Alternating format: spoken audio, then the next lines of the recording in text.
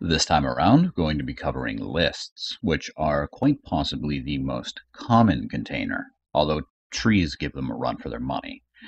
Lists, conceptually, are definitely easier to understand than trees. And, being a little bit more of a sophisticated container, we're going to be covering a few more concepts than for the stack or the queue. These concepts tend to have multiple names. I'm not going to be exhaustive, but I will mention a few of them. So now we have the append or hindbind.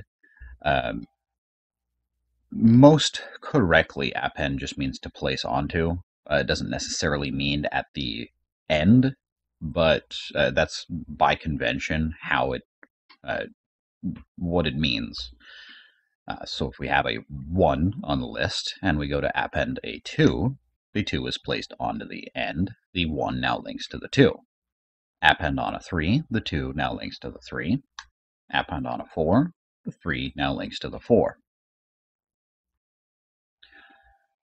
But we can also prepend or forebind, that is attached to the beginning. So we prepend a 0, the 0 is placed and now links to the 1, the former head of the list.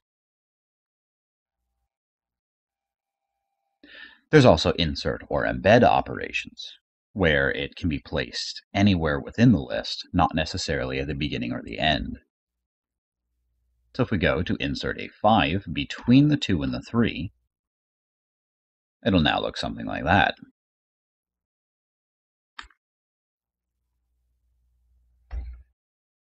And similarly to the stack and queue, it is possible to remove elements, but if you probably noticed, it can be done anywhere.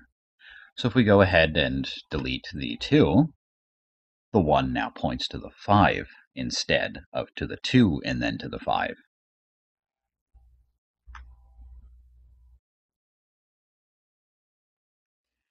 There are a few types of lists, and I'm not going to be exhaustive here either, but I will cover the two most common types.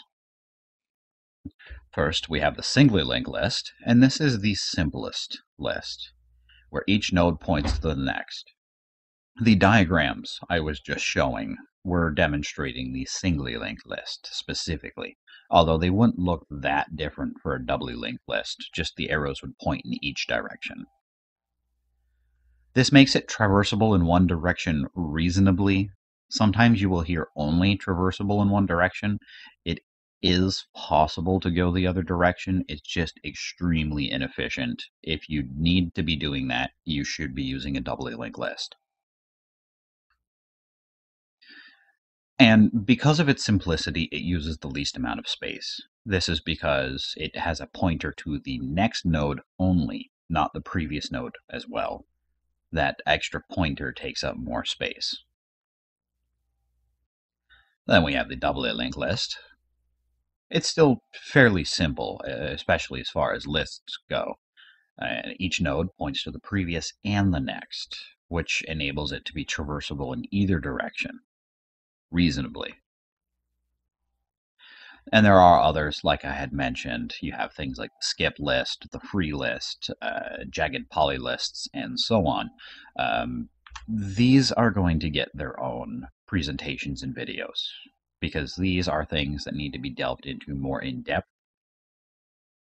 The diagrams I showed before would not do any of those justice.